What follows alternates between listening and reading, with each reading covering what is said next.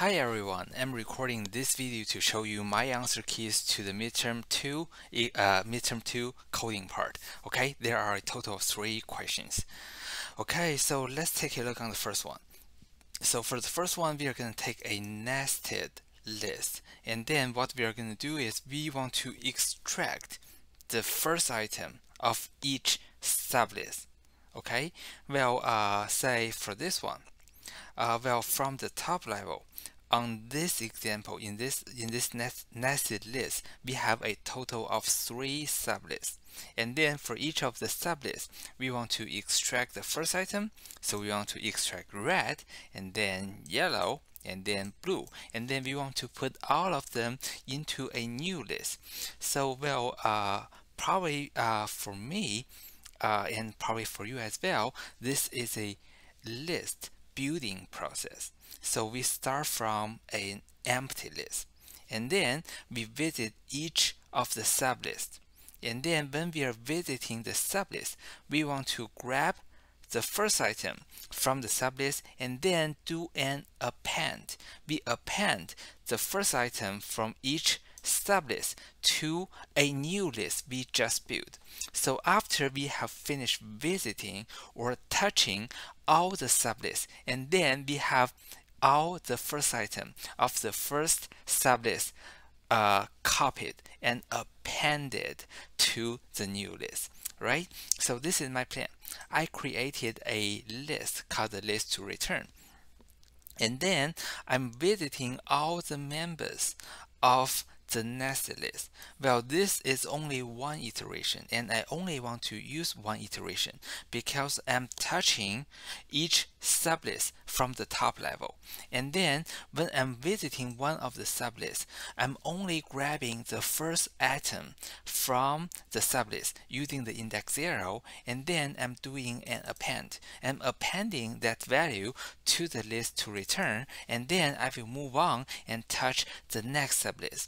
Okay, so this is the process that I can touch or visit the sublist one by one, and I'm grabbing the first value and then append that to a new list I have just built. Okay, so this is the first one. Okay, and the second one is going to be a little bit harder. Well, we are visiting files, and the file name will be sent by the caller, so we don't need to worry about file name. But since this is a formal parameter, when we are defining this function, we are assuming that this will be a file name that we can access. Okay, well, let's see this part first.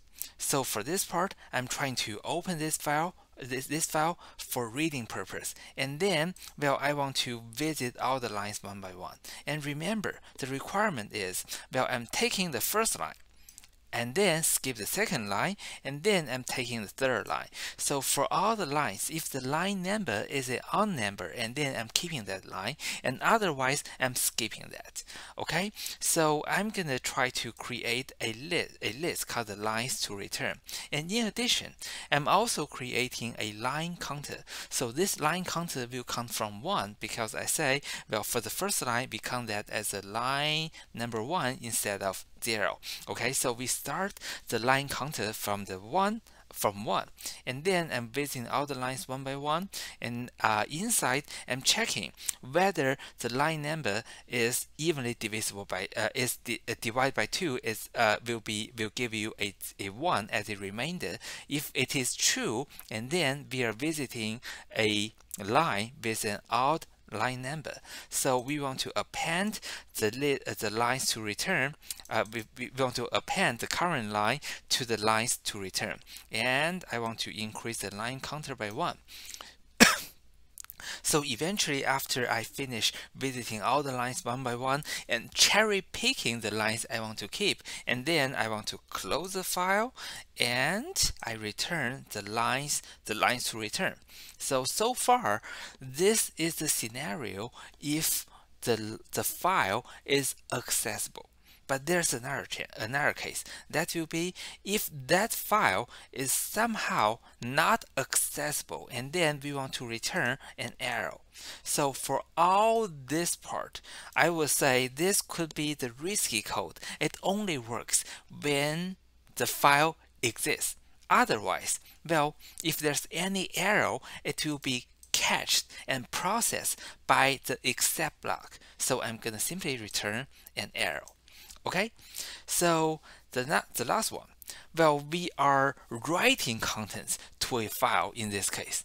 Okay, well, we have a nested list again, and for this nested list, and the goal will be we are trying to write the first item of each sublist into the file. So for this one, we have the for this example, we have the 1 as the first item in the first sublist, and then 0, that's the first item in the second sublist, and then 5, that is the first item in the third sublist. So anyhow, I'm visiting all the members of the items in the first sublist, and then I'm trying to write only the first item of each sublist into the file. And remember, when we write one item into the file, and then we have to do the line break.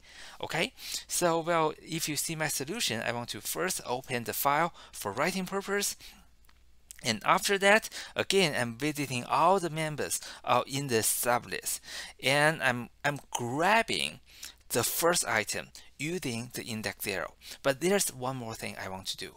Say for this one, for the 1 or 0 or 5, what are they? They are integers, right? And when we are writing something into a file, we have to write strings. So here's one step I want to do. I want to grab the first item using the index 0, and then I want to do a typecasting. I want to cast that into a string.